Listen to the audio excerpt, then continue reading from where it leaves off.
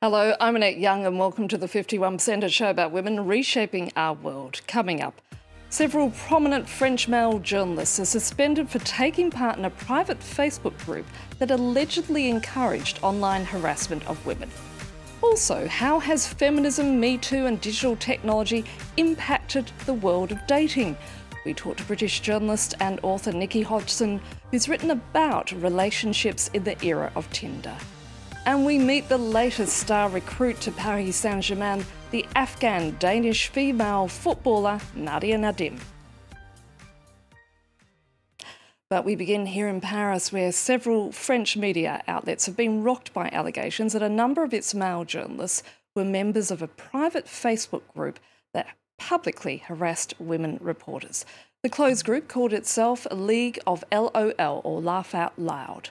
It's also been described as a macho online boys club and is said to have spread pornographic memes online while doctoring images of its victims. Catherine Viette has more.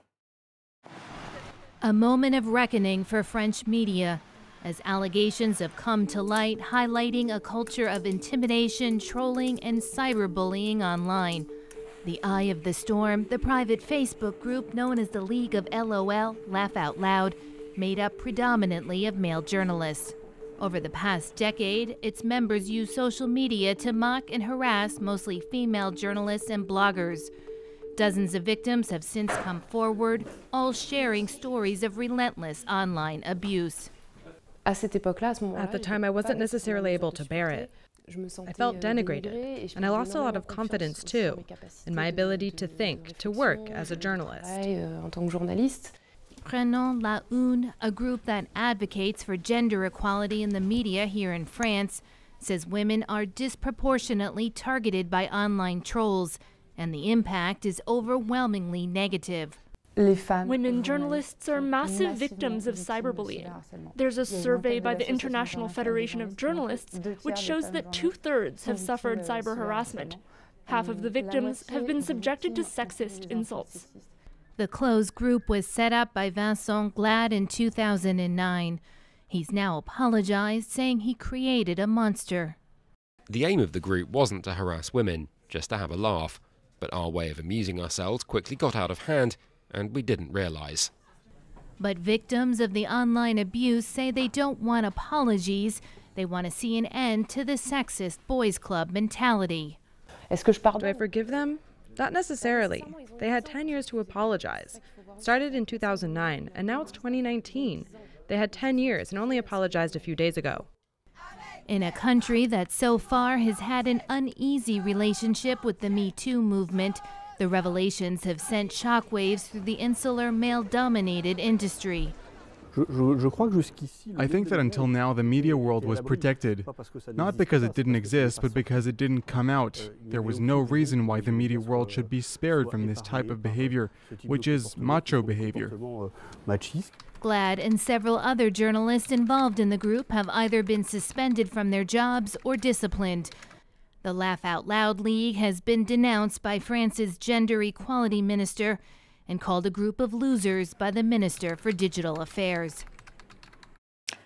Now, February, thanks to Valentine's Day, is the month where we celebrate love. But how much has the Me Too era affected the world of dating these days? And are we still sticking to those same stereotypes when it's up to the men to pursue women? Or does being a feminist well and truly hinder your chances when it comes to dating? Nikki Hodgson is a British journalist who's written a book appropriately entitled The Curious History of Dating from Jane Austen to Tinder. Nikki, thank you so much for being with us. Digital technology has turned the world of dating upside down, but has it had a destructive influence?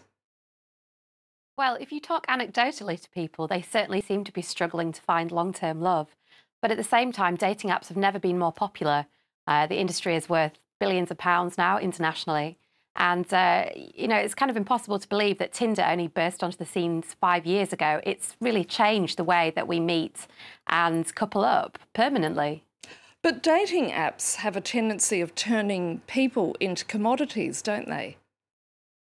Yeah, I mean, it's interesting. So I've consulted for a few dating apps, and what I found is that to some extent they were rather like the diet industry, not the positive health and wellness industry that we're seeing emerge out of that, but the old-fashioned diet industry, where they give you a promise of something they're going to deliver for you, and as long as you stick with their program, you might see short-term results, but long-lasting results are very hard to come by. And more importantly, they don't want long-lasting results from you because then they lose you as a customer.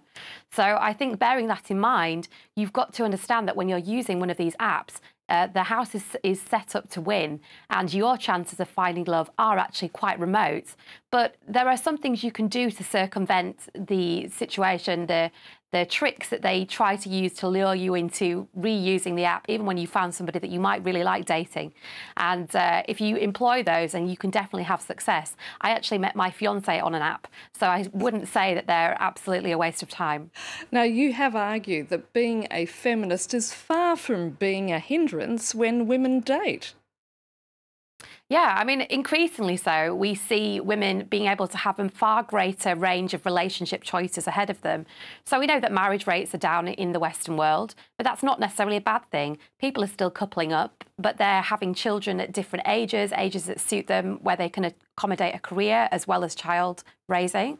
And, you know, they have greater options in terms of the kinds of relationships they can have, casual relationships, mixed race relationships, all these things are on the up. And these are all good things for women because, you know, traditionally it's kind of almost impossible to remember, but in fairly recent history, women really were curtailed according to their relationship choices. And what I discovered in writing the book throughout history is that when women's rights change, their legal rights, then their dating options increase. So what you're saying is that digital technology, and particularly dating apps, have actually empowered women.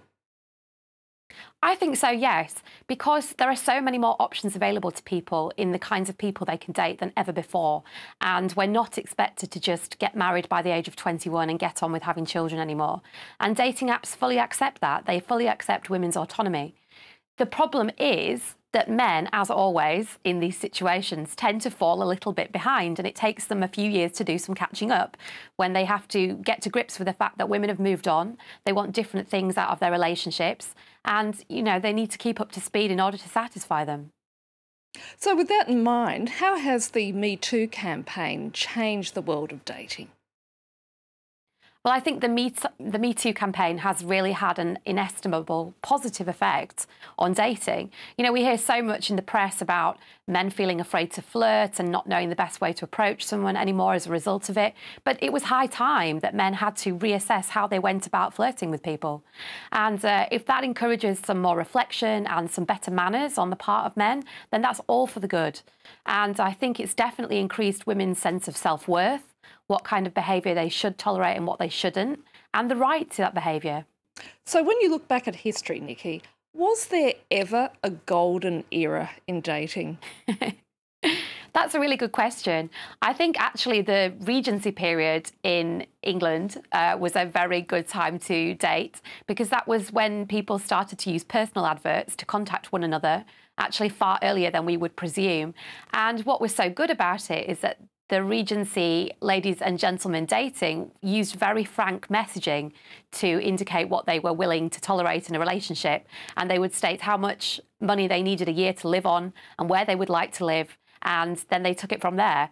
And what I took from learning about that period was that the more direct you are about what you want, the better your chances of getting it in the long term, which is really at odds with how we are dating today. You know, we hide our feelings, we hide our needs, we hide our wants, and that is partly why we're not having so much success anymore. So we should be taking lessons from Mr. Darcy and Elizabeth Bennet. Yeah, definitely. I think so. Nikki Hodgson, we're going to leave it there. Thank you so much. Thank you. And finally, meet Paris Saint-Germain's latest star recruit, Nadia Nadim, an Afghan refugee who, after moving to Denmark, went on to become a star female footballer, including a stint at Manchester City. And when not on the field now for the top French club, the soccer star is in the final days of her medical degree. A day of training for Nadia Nadim. The Danish player joins her teammates. After her recent move to Paris, she already feels at home. It's awesome. It's great. Obviously, a dream come true. It's been good, and the football's great. I'm enjoying playing here and enjoying myself. Nadia Nadim could not have imagined reaching this point in her football career when she was younger. She was born in Afghanistan, where football is strictly forbidden by the Taliban. Her father allowed her to play in secret. He introduced us to football. He gave us our first football, but we used to play in our backyard. He was killed by the Taliban when they gained power in the country. And yeah, that's where my mom and my 4 other sisters decided to leave the country and go somewhere where we could have a future. After a trying journey, Nadia Nadim and her family arrived to a refugee camp in Denmark. She joined a local football club and was immediately noticed thanks to her extraordinary talent by the man that would become her mentor. She was many levels better than the other players. You know, when you meet people like that, you are not in doubt that they're gonna do great things. Nadia is now an icon in Denmark. She is the first foreigner to play with the national team. She goes over her journey in her autobiography, in which she holds nothing back. She tells her story so naturally, incredible considering what she's gone through.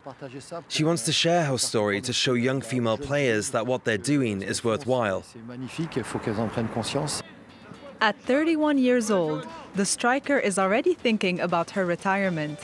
Soon, she will trade in her football jersey for scrubs. Becoming a surgeon is her next challenge, which she is close to accomplishing. Only a few months of school left before changing her title to Dr. Nadim.